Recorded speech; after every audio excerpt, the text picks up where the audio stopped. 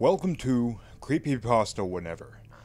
This week, this time, this whenever, I will be reading God's Message. Enjoy. I chased my 2-year-old from under the bed, the air full of joyous laughter as she shrieked when I playfully caught her in my arms. Beside me, my 5-year-old son watched us play, joining in when I pinned his sister down. In the other bedroom, my 3-month baby daughter was sleeping soundly on the bed, unaware of the playful mayhem in the other room. But something was bothering me. It involved that dream last night. Oh, that dream was horrifying. Very horrifying. That picture of me watching my 3 children burning in flames, staring at me with milky eyes, as God was speaking to me about something, an urgent message. That message, his words, kept me up all night in fear. As I supervised my son, Edward, tumbling around with Sarah, I made sure I had everything in place. Yes, I needed everything, or things could go wrong. I left them for a minute to stroll to the kitchen and open the drawer on the left. I picked up the stainless steel knife, new from the store, and several plastic garbage bags. I laid them out on the counter and pondered for a minute. I really didn't want to do it, but I could only obey God. I am doing this for the good of my children, I reminded myself. Then I rummaged through the drawer again, this time pulling out a picture of Jesus and some tape. I walked to the bathroom and taped his picture above the mirror, near the bathtub. He could now see what I would be doing. First, Claudia. On the way to the bedroom, I picked up my knife and stuffed it in my pocket. I quietly opened the door and slowly approached.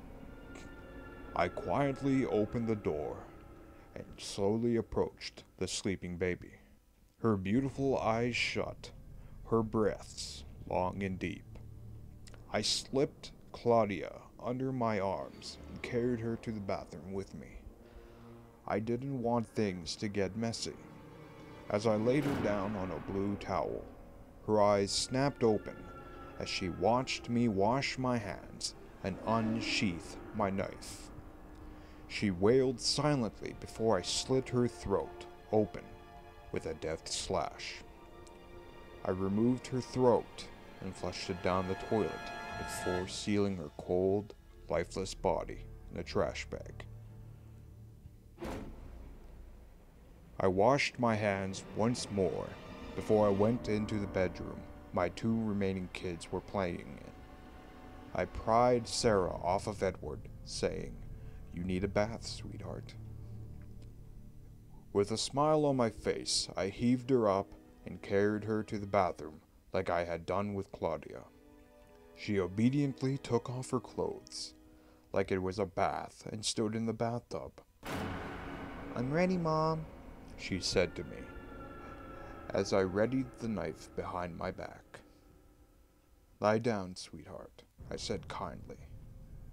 She said what she was told. I took the blade from behind my back and slit her throat in a cross. I, too, took out her throat and flushed it down the toilet. I slashed her stomach open and ripped her organs out, placed them gingerly in a black garbage bag. As I put her in another garbage bag, I spotted Edward at the doorway, mouth wide open, his face contorted with fear. "What are you doing?" he asked in shock in his little kid voice I loved so much. "Your turn," I snarled, cleaning my hands. "Get away from me!" he cried, running from the bathroom. I pursued him, merciless. "Do you want to go to hell?"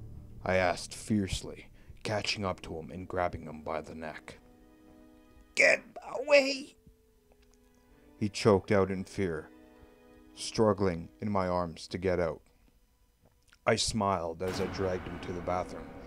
Let me go! He cried out. Tears formed in his eyes, but there is no mercy even for my children. I raised the knife and brought it down on his neck. His neck snapped backwards, and I stripped him of his organs and throat like I did to my other children. His lifeless eyes seemed to stare at me, asking why. For you, son, I replied softly back as I stuffed him in a garbage bag. My husband came home an hour later to see me reading a book on the couch. Where are the children? He asked, confused. I smiled. Safe. I patted the road map beside me. I never got to hear his response. All that mattered was that I saved my children from hell. I did the right thing to keep them safe, and they are safe with God in the heavens now. I had obeyed his orders. I felt proud. Well, this was morbid. May I say, deliciously morbid, if I could so put it in such a way. Kind of reminds me of the typical psychotic housewife that has a brief psychotic episode. Would it be schizophrenia or something like that? I think it's schizophrenia. And has the disillusion that they heard God's voice, and well, you don't argue with the Creator after all. Ah, God. But this is really well written. In fact, a lot of the times there's quite a few errors in the story, in the text. There's grammatical errors that I fix, or spelling errors that I don't, pronounce. But this one's really well written as far as spell checking goes, and it's not bad. It's not bad, actually. It's definitely creepy, gruesome, morbid, and well, damn. I mean, it does. I'm not disturbed by it in the least. However, I mean, even if it was a real story, which I don't doubt it is, or it isn't a true story. I'm positive this has happened before. However, not in such detail has it been reported. I'm just saying. But anyway, this was God's Message. This is Creepypasta Whenever. I am Microsoft Nestle T, and I'll see you whenever. Have a good one.